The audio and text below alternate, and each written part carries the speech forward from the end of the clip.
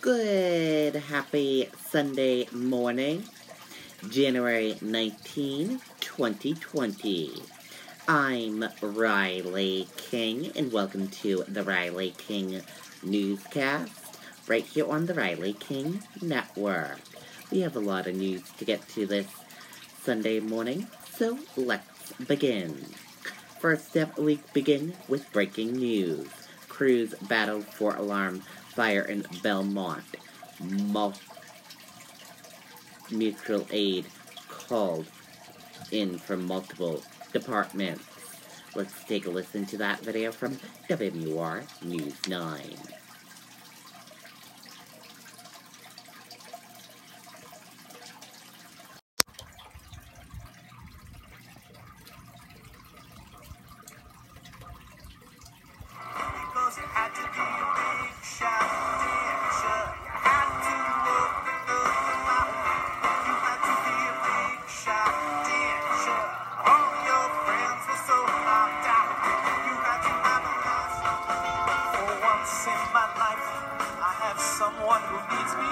Breaking news now, crews from multiple fire departments are still on the scene of this 4-alarm fire in Belmont. These are live pictures right now from the scene where firefighters are still working to put out hot spots.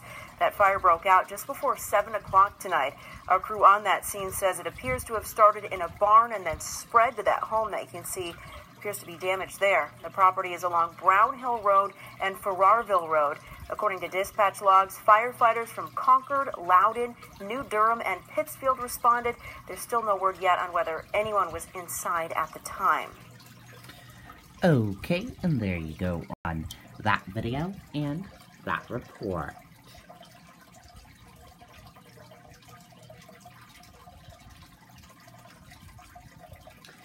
Man killed in snowmobile crash in Stratford. Let's take a listen to that video from WR News 9.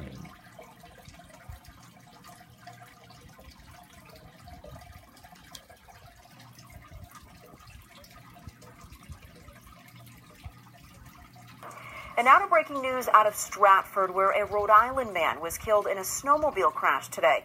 New Hampshire Fish and Game identified the victim as 55-year-old Robert LeBlanc. Members of his riding party called 911 around noon. Crews from several towns responded using snowmobiles and an ATV to get to that victim.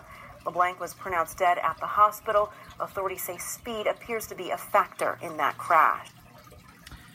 Okay, and there you go on that video and that report.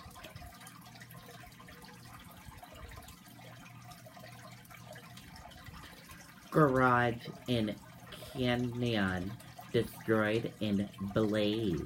Let's take a listen to that video from WR News 9.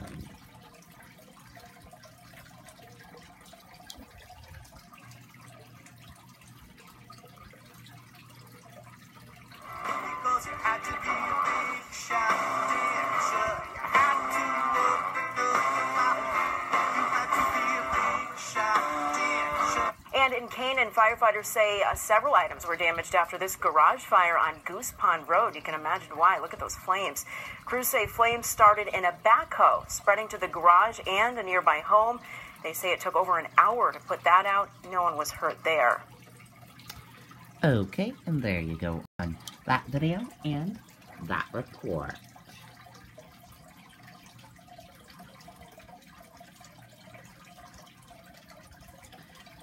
Police seeks public help finding Croydon man wanted on outstanding warrants. Here is a photo of that suspect wanted.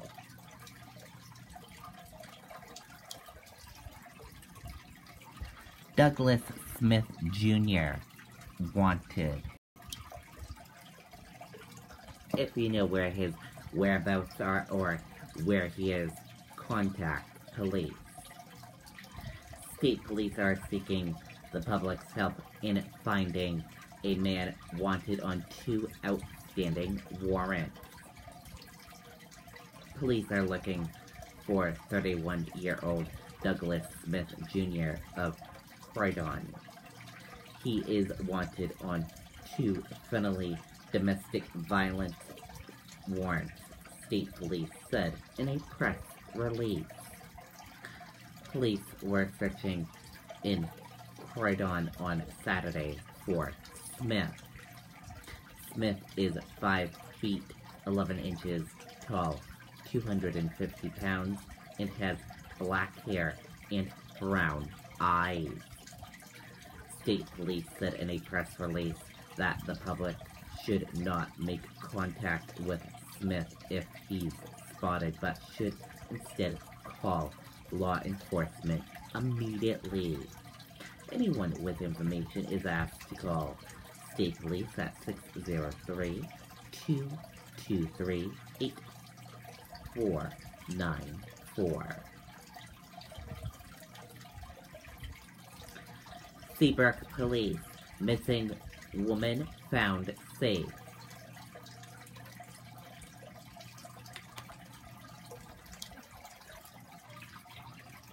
This missing woman has been found safe Saturday, Seabrook police said.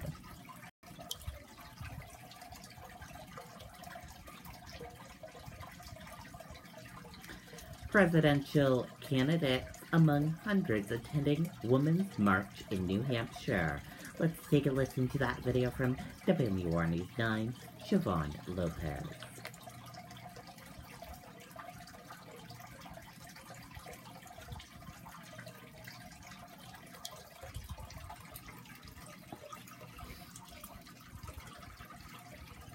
This economy is not working for most of us. There is not one county in the United States of America where someone working full-time at the minimum wage can afford a 2-bedroom apartment. The biggest problem in our economy is simple. People are not getting paid enough.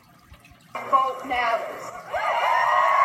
Calling for equal rights for all, hundreds gather at the State House in Concord for the Women's March, an annual gathering across the country since President Donald Trump's 2017 inauguration.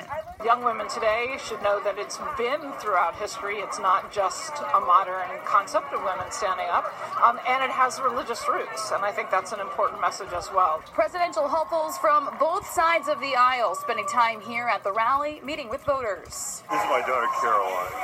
Colorado Senator Michael Bennet introduces his oldest daughter as the Democrat engages voters on women's issues. I will fight to protect women's right to choose. I will appoint judges that will do the same, that will have a Justice Department that fights for them. Many of us independents really appreciate it. Republican Bill Weld calls himself the alternative to Donald Trump.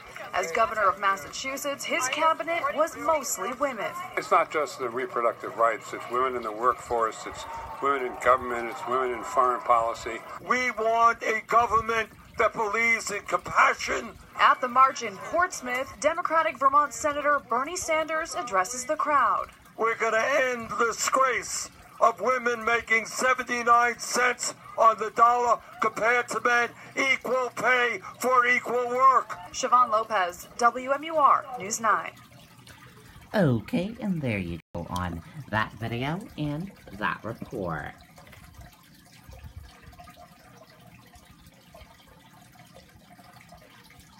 And now let's take a look at your 2020 New Hampshire candidate tracker for today, January 19, 2020.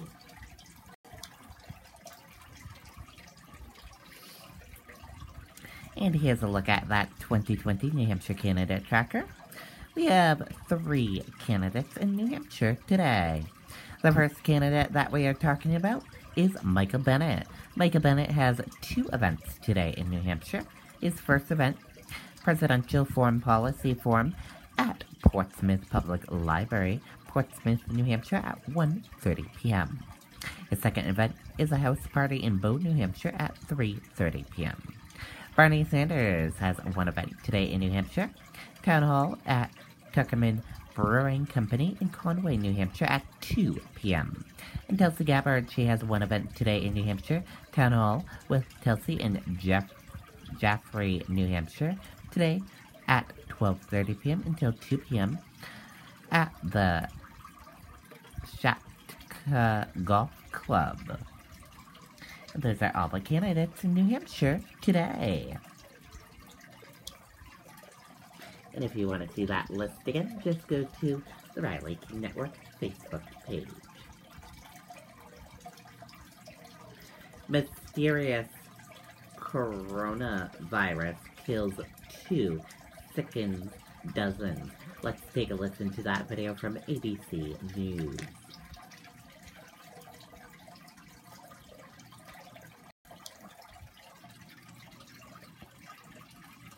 The growing health scare, the respiratory virus outbreak coming from China, now setting off global concerns. At least 2 people dead and dozens sick. And we're learning of more confirmed cases. Here's ABC's Stephanie Ramos.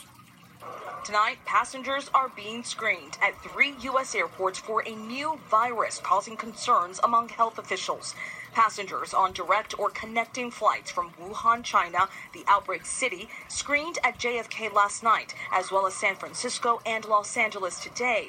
The CDC says the mysterious coronavirus has sickened dozens of people in Asia, with 4 new cases in China, and is linked to 2 deaths. The patients who died were both older adults, the CDC adding that most of the individuals infected by the virus had exposure to live animals. It's still unclear if the virus spreads from person to person, but the CDC says that it may be possible. We don't know how this virus will behave. We don't know if it will change or mutate, which viruses can do. Experts say this new type of virus typically causes symptoms of the common cold, but can lead to pneumonia. Years ago, a few deadly cases of other types of coronaviruses surfaced, SARS in China and MERS in the Middle East. So the CDC is deploying 100 health experts to these 3 airports as an extra precaution.